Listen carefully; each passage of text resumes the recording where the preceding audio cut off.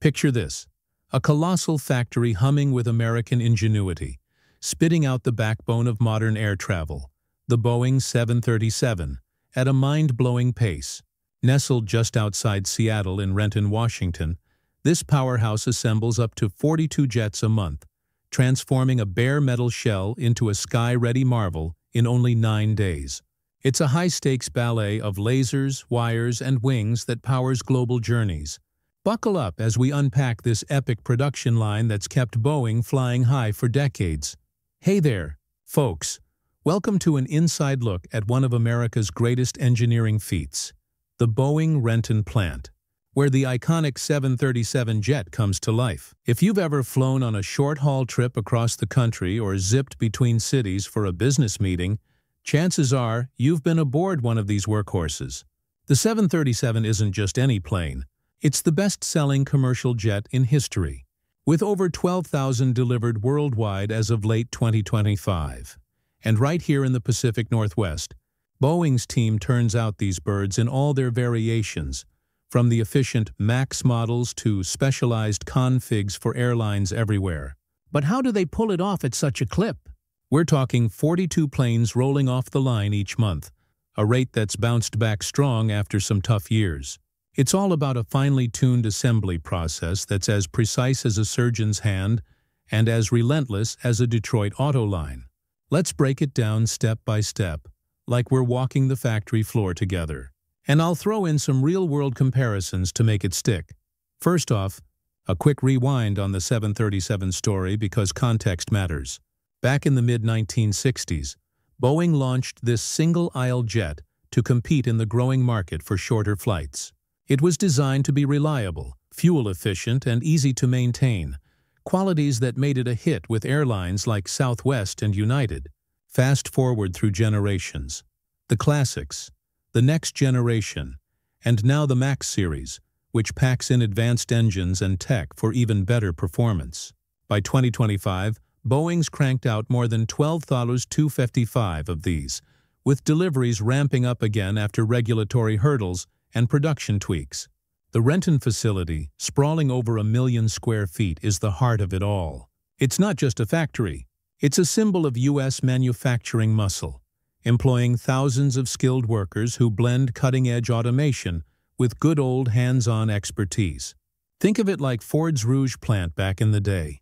But for the skies, where efficiency isn't just a buzzword, it's survival in a competitive global market against rivals like Airbus. Now, every 737 starts its journey far from Washington State. The hollow fuselage, that big tube that forms the body's core, is crafted in Wichita, Kansas, at Spirit AeroSystems, a key supplier. Why Kansas? It's a nod to Boeing's roots and a hub for aviation know-how. These fuselages are built with lightweight aluminum alloys and composites to keep the plane nimble and fuel-sipping. Once complete, they're loaded onto specially designed rail cars for a cross-country haul to Renton.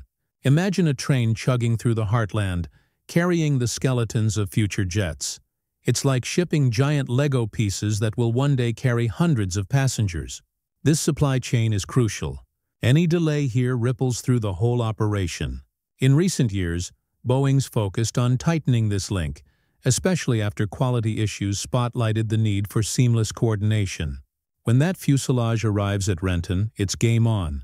The 9-day clock starts ticking as it's wheeled into the massive assembly hall.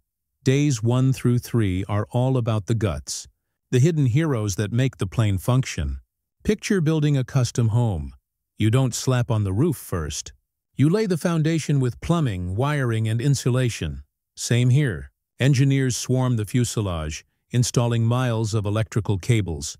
Think over 100 miles in a single plane, for everything from lights to avionics. These aren't your household wires. They're high-tech bundles resistant to extreme temperatures and vibrations. Plumbing comes next. Fuel lines, hydraulic systems for brakes and controls, and air ducts for cabin comfort. Insulation blankets are layered in to keep noise down and temperatures stable, because nobody wants a roaring, freezing flight. It's meticulous work, with teams using robotic arms for precision and human eyes for quality checks. Relate it to your car. Just like wiring a stereo system wrong could fry the whole thing, one misplaced cable here could ground a multi-million-dollar jet. By the end of day 3, the shells transformed from an empty can into a wired-up framework, ready for the big additions. And safety? It's baked in. Every step includes inspections to catch issues early, a lesson reinforced after past incidents like the MAX groundings. Come day 4, things get exciting. The tube officially becomes an airplane. This is when the wings attach, along with the vertical stabilizer, that tall fin at the tail that keeps the plane steady like a rudder on a boat. Workers use laser-guided systems for perfect alignment. We're talking tolerances tighter than a guitar string.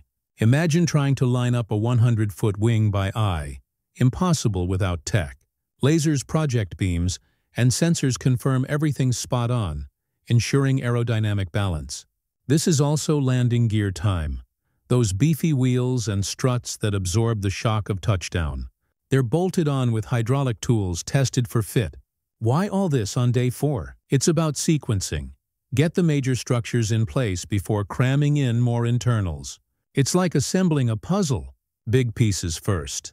These wings, by the way, come from other suppliers, prepped with fuel tanks and control surfaces. The whole setup highlights Boeing's lean manufacturing philosophy, inspired by Toyota's methods, where parts arrive just in time to avoid clutter and waste. Day 5 shifts to the horizontal stabilizer, the flat tail pieces that help with pitch control, and kicks off functional testing. Engineers weave in more wiring for flight controls, those systems that let pilots bank and climb smoothly. Floorboards are finished, creating the base for the cabin. Then interiors start taking shape. Galleys, that's airline speak for kitchens, and lavatories get installed. Think modular units like IKEA furniture but way more durable, complete with sinks, ovens, and storage for in-flight meals. This stage is where the plane begins to feel passenger-ready. Tests begin too. Basic checks on hydraulics and electrics. It's relatable to buying a new smartphone. You don't just turn it on. You test apps, charge it, ensure everything syncs. Here, early tests spot glitches before they're buried under more layers. With production at 42 a month, efficiency is key. Any rework eats time, so proactive checks keep the line moving. By day 6, the magic happens. The plane comes alive. That flashing red beacon? It's the sign powers flowing through the systems for the first time. Now large-scale tests crank up. Does the landing gear retract and extend flawlessly? Better hope so, because next time it'll be during takeoff on a real runway. Engineers simulate scenarios, pumping hydraulics and monitoring sensors. It's like a car's first startup after an engine swap. You rev it gently, listen for knocks. This electrification lets them verify avionics, the brain of the plane. Cabin pressure systems get a once-over too. All this while the assembly line chugs along. The plane's on a moving platform, inching forward like a conveyor belt sushi bar, but with jets instead of rolls. Day 7. The plane stands on its own wheels for the first time, a milestone that feels almost ceremonial. Engines are hoisted and mounted on the wings, those powerful CFM International Leap turbofans on the MAX, sipping fuel like a hybrid car. Along with them come networks of wires, cables, and tubes for fuel, thrust reversers, and more. Throughout the build, systems are double and triple checked. It's not paranoia, it's aviation's zero tolerance for error. Compare it to heart surgery. Every connection must be perfect. Workers here are pros, many with decades of experience, union-backed, ensuring quality amid the push for speed. Day 8 ramps up the intensity with critical tests of flight control surfaces, flaps, slats, ailerons, and rudders. The cockpit, now called the flight deck in modern lingo, gets integrated. All components tested solo before must now harmonize. Pilot's controls link to actuators. Software runs diagnostics. It's like rehearsing a band. Individual instruments sound fine, but together they make music.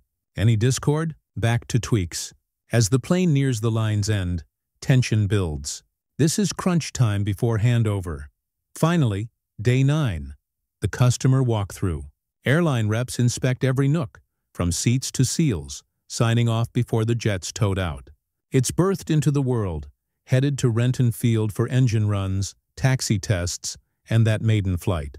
Ground crews fire up the turbines, check vibrations, and simulate emergencies. Then, the first flight, a short hop to verify all systems under real conditions. Post-flight, any tweaks happen before delivery. This whole 9-day sprint? It's why Boeing dominates the narrow-body market, fueling affordable travel that connects families and boosts economies. And yeah, in a nod to sustainability, even scraps from the line get recycled.